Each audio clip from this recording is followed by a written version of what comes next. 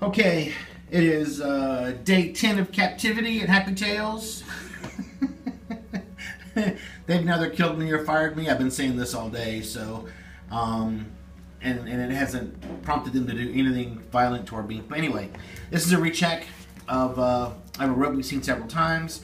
We need to put her on some antibiotics for a vaginitis and some inguinal areas. We thought she had a pyometra, so this is kind of a recheck. Anyway, it turns out that the large areas of abscessation have actually shrunk down to one small spot. But that one small spot turns out to be a fistula between what looks like the vagina and the outside skin. So what we're going to do is we've gone and done the cytology, and we're going to go ahead and start her on some antifungals, because actually in this cytology you can actually see tons and tons of mycelial type yeast. Like little roots going in and around there, so hopefully this will actually be rather curative. Sometimes you just have to take these things one step at a time.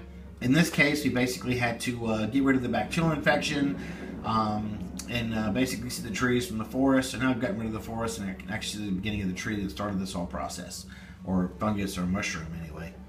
So that's what this case is going to be like for now, and Mom's going to start her medications as of tonight or tomorrow morning. It'll be up to her, but hopefully by this time next week we'll have that lump completely gone. What you think? Can we do it? We can do it.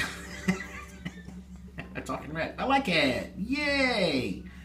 She's so cute, and she's such a sweetheart. She knows she's trying to help. Her nose. Her nose. Say selfie. Selfie. Her nose. Okay. I have to go make drugs now. Later. All right. Excuse me.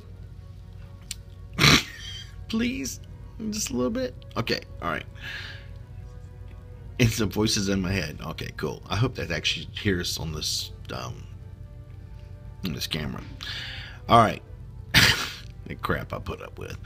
If you'll notice in the background, you can actually see tons and tons of small rods and bacteria, but also notice the long string things that kind of branch. This is the vaginal cytology of a small rat that we thought came in for a pyometra. When it came in from pyometra, we noticed there was tons of inguinal abscesses. It had lots of bacteria. We didn't do a cytology, but it had an obvious bacterial smell, so we went ahead and treated it with some antibiotics. We went for the classic enrofloxacin. Seems to have brought down the size of those abscesses and left just one left over, but it's a fistula that goes between the vagina itself and the actual inguinal area. So we squeeze some exudate. You're looking at it right there. Anyway, those branching are basically mycelium of some kind of fungal type. So we're going to start her on, continue her antibiotics because it seems to have helped, but we're probably going to go for a stronger fluoroquinolone, and now we're actually going to start with some antifungals as well. I have not yet decided, but you can see the branching as I'm focusing in and out. It's definitely a sign of fungi. All right, that's it. Later.